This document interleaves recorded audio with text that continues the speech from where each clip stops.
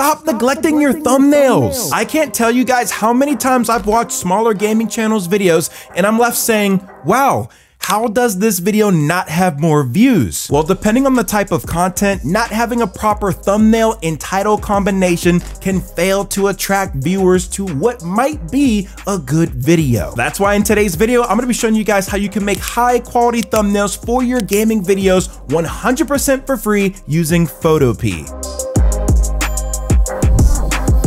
All right, so to get this started, the first thing we're gonna do is head over to photopea.com. And sure, we can start creating a thumbnail right within the web app version without having to install anything. But if you guys can, I recommend going to the More tab and installing Photopea directly to your computer, as the user experience will be a bit better. Now, for those of you guys out there that are completely new to Photopea, this is a free photo editing app that is essentially a copy of Photoshop in as many ways as humanly possible. There are no gimmicks, there are no catches. Let's go ahead now and create a new project. And what you guys are gonna see here is a bunch of pre-established templates that Photopea has already put together. You're even gonna see one here for a YouTube thumbnail, but I'm gonna customize this a little bit with the width and the height. Instead of a 720p thumbnail, we're gonna do a 1920 by 1080 thumbnail. So that way our thumbnail is gonna be a little bit bigger in pixel size and be higher quality.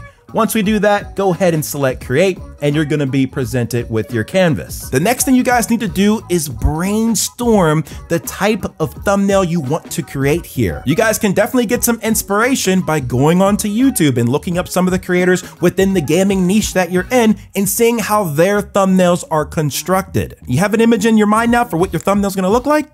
Great. Now you need to gather all of the elements that make up that thumbnail. Let's start off with the background. Since I'm gonna be making a Fortnite related thumbnail, I'm gonna get some images out of the game itself. So while I'm playing, I'm gonna get some screenshots, and even in theater mode, which is such a nice touch. I'm happy Fortnite has this. Unlike other games out there, this is a fantastic feature to leverage if your game supports it. I also know for games like Minecraft, you can get the replay mod to be able to get screenshots or images of your character out in the Minecraft universe. I can also use OBS Studio to take those screenshots if I want through my capture card. I just need to assign a keybind to the screenshot command. If you guys are struggling to get nice quality screenshots or freeze frames from your game, then you can always go onto the internet on Google, type in your game, even go to the game's website and see if there's any new or recent images that you can repurpose into a thumbnail. So here's a few background shots that I liked.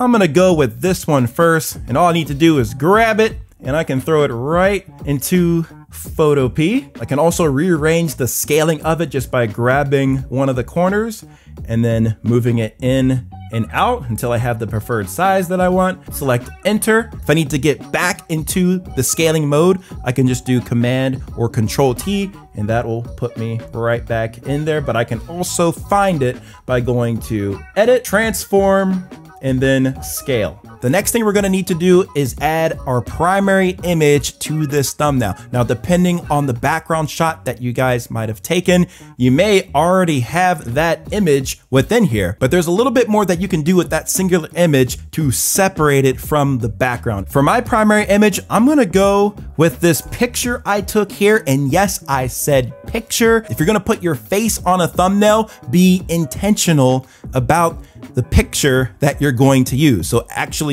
set up a timer camera on your camera to take a picture of yourself instead of just grabbing a random freeze frame while you're editing. You're gonna get a much nicer quality image doing it this way versus the other way. So strike some poses. Stop.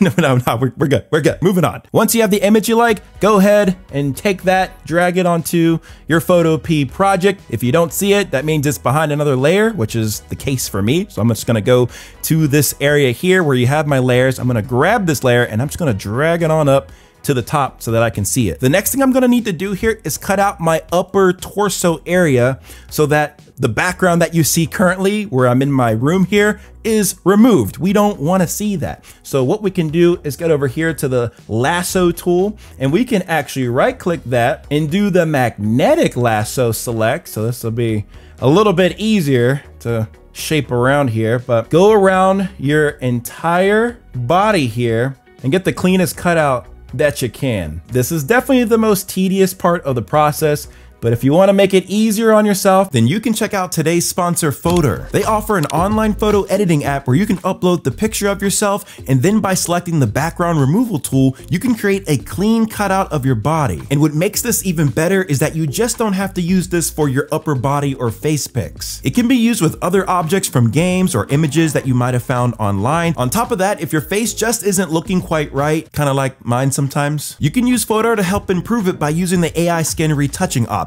Now, there's plenty more cool things that Photor can do on top of all that, like removing objects from images with the magic eraser. You can create collages, generate AI images and videos. There's a lot. So if you want to check it out, use my link in the description below and get started for free today. There we go. Have a decent cutout now. We're gonna copy this and then paste using Control V. And now when I take away that original layer of my face, you can see we have a decent cutout here. Obviously, as you can see, it's definitely not perfect. So you'll want to take the eraser tool, right click on there, make sure it's not too hard, but give it a little bit of hardness, maybe like 40%. Size is good. And we're just going to want to kind of smooth out these edges a little bit so it looks a little bit cleaner. Okay, we got this cutout looking pretty decent for free. Let's not forget to save our project, by the way. All right, next thing we can do is place this where we want in our thumbnail. I'm gonna go on the right side here and we're gonna blow this up a little bit more like that.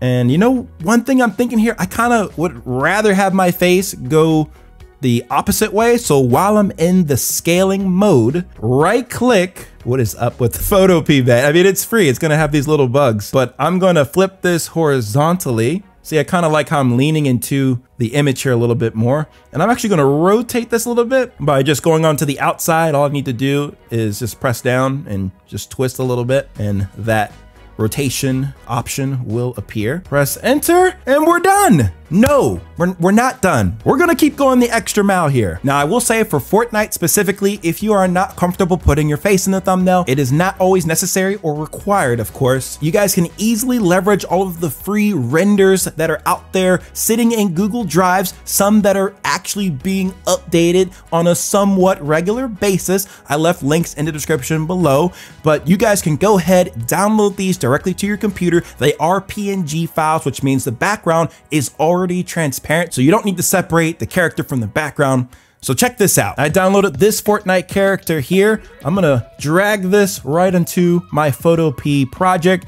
Let's bring it up to the top layer, and I'm gonna hide my face so that we don't see that anymore. Who wants to see that anyway? And now check it out. We can use this guy right here for our thumbnail. Okay. Back to the thumbnail that I was working on at hand. The next thing we can add to this thumbnail is some text or a logo of the game. All we need to do is go to the text icon here. That's gonna load in the text effect, and all we need to do is select where we wanna start typing, type in what you wanna say. We're actually gonna change the font here. I don't like this particular font. We're gonna go with my favorite, Poppins, but there's plenty of other really good ones out there, like the one that a lot of people use for Fortnite videos is Burbank Big Condensed. Some other good ones out there are Bebe's New, Champion Heavyweight, and Oswald. For this Poppins text, we're gonna make it the black version, and then we're gonna increase the size here to its maximum, so it's a little bit easier to see. And then I'm not crazy about black text, so we're actually gonna make this white instead. Yeah, let's put that right there for now. And while I'm at it, just in case we wanna use it for a second thumbnail option, I'm gonna look up the Fortnite logo PNG. Let's go to images, and which one are we liking here? I'm liking this one here, but it is not transparent. As you can see, we're not getting the grid lines in the background there. That's the no-go. How about this one? This one is a winner. So we're just gonna go ahead and copy the image right from Google, go back to our Photopea project, paste that on in, and as you can see, we have our Fortnite logo in here if we wanted to use that as well. If I wanted to change this to white, just go over to the layer, double click on that layer. Then you're just going to want to go to color overlay, make sure it's checked off, and then go into the setting itself. And then right here, you can go to where this black is currently and set this thing to white instead. Want to do that, select OK, and then OK one more time, and you'll see that it is in the way that you want. We're gonna hide that layer for now. The next thing we can do is add some supporting elements or objects, such as red arrows or weapons. Adding these sort of things in can compensate if you don't include a logo of the game on the thumbnail. When you have elements of the game on the thumbnail, viewers that know and understand the game already can recognize those elements and be more likely to click on your content. One fantastic source that Fortnite actually has is this Fortnite.gg Beyond Assets. It's a full complete catalog of stuff that you can download directly to your computer. Let's just take the most recent season, for example. You can go over and download an image of the weapon to include in your thumbnail just by clicking on it simply. Don't forget, you guys have the entire internet to look up PNG or transparent images as well. I'm gonna go ahead and copy this arrow here. It is transparent, as I can see from the grid lines. We're gonna go back into my Photopea project. We're gonna paste that on in. And now we're just gonna go back into the scaling mode, doing Command or Control T. Rotate this a little bit. Let's shrink it down, make it a little smaller. And there you go. Just adding the arrow into that spot of the thumbnail like that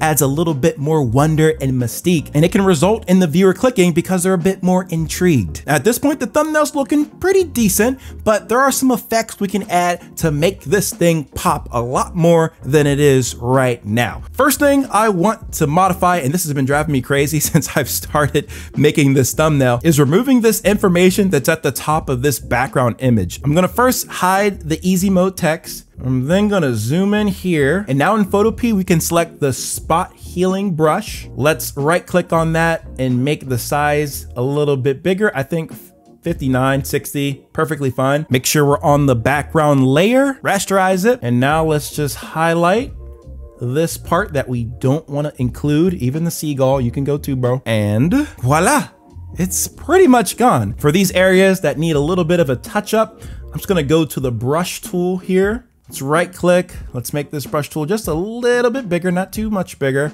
The hardness, I'm gonna want this to basically be 0 because I don't want it to look weird. And then for the color palette, our primary one is the one that's on that top left side here. Right now it's black, but just by selecting that, we're gonna just go over, move our cursor over here to the right to get the color that is in the sky. We're gonna select OK, and we're just gonna try to go over the tops here. We can add our text back in now. The next thing I'm gonna wanna do here, still staying on the background image, is go to the image tab, and then we're gonna drop down to where it says adjustments, and we're gonna change the brightness and contrast here a bit. You know, it's not looking too bad, but we can make this look a little bit better, all right? So we're gonna brighten a little bit of this up, add some contrast as well. See, it's already starting to pop a little bit. One more thing I wanna do on this background image is go back into the image section, go to hue and saturation, and I'm just gonna increase the saturation just a wee little bit so it looks a little more colorful. And you know what, while we're at it, let's go to filter and we can sharpen this just a little bit. Let's just add one thing of sharpen to it.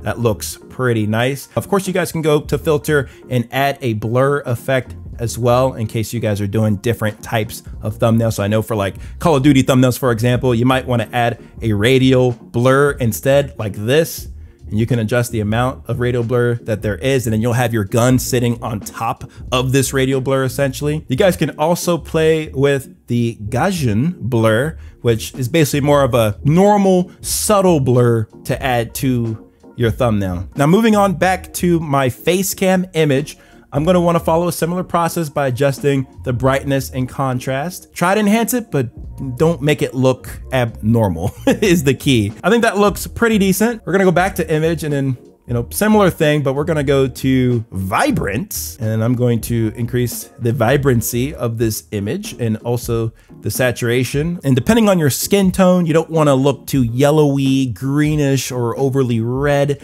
So you may need to go to the image tab, go to adjustments, and then go to hue and saturation. And this is one area where you can play with the colors a little bit. See, I can make myself a little more red or a little more greenish yellow. Oh gosh, it looks really freaky. If you guys want more pinpoint control, go back to image adjustments, and then you're gonna see an option for color balance. And this is where you can specifically modify those reds, greens, and blues to make it look exactly how you want. Now, one thing I think it's very imperative to fix here is making sure that there's separation between me and the background. So I think we have that going on a little bit, but it's still meshing because the background is in focus, as well as myself, my face here being in focus too. So I'm gonna go back to the background image here, and then we're gonna go to the blur tool, the thing that looks like a teardrop icon, select that, and then we're just gonna do a right click. We're gonna make this thing pretty big. Hardness, let's do like 75. That's pretty good. And I'm just gonna start going over this, blurring that area behind me out so that it doesn't look so, flat looking. Gives it a little more depth. Not too shabby. I'm gonna go back into the normal select mode. Let's save. Don't forget to continue to save throughout your project. And let's go back to my face cam layer here. I'm gonna double click this, and we're gonna go to drop shadow. So this is gonna add a little bit more depth to the image, as you can see already, but we're gonna need to play around with this just a smidge to make it look kind of better. Yeah, I like that angle there. Let's play with the size of this drop shadow. So as you can see, the background is getting a little bit darker behind me. I can mess with the spread to make it even more pronounced, and even the opacity here to make it more dark. Or keep it a little bit on the lighter side, and select OK to apply those changes. Now we can jump to the text or the logos, or even the objects I'd say apply to this as well. Similar thing like we just did for the face cam or the face image is we're gonna double click on that text. We're gonna go to drop shadow. And since I've already applied the drop shadow effect to a different layer, now that I'm applying it to another layer, it's gonna take those same settings and apply it to this layer. But if we don't wanna stick with these settings, of course we can modify them a little bit. Some people also add a stroke, which is a great option to make it even more pronounced. So if you add that, you're gonna see how much more bold looking your text can look. That looks pretty good. Let's do some small tweaks on this red arrow. And wow, guys, this thumbnail really came together. Oh my goodness. Yeah. The colors are popping. My face has some emotion. We see an arrow pointing to something that might intrigue the audience. Like this is good. Now I know a lot of you guys are getting the A, B, and C thumbnail testing feature. So with the work that we've already put in here, we can apply the same techniques to make a B thumbnail real quick. Let's do 1920 by 1080 again. I'm gonna move over some of these same layers. So my face, I'm gonna copy the Fortnite text, render, and a different background. Let's make sure we move this layer to the bottom. I didn't have to do too much and it's already looking pretty sick. I need a new Fortnite logo.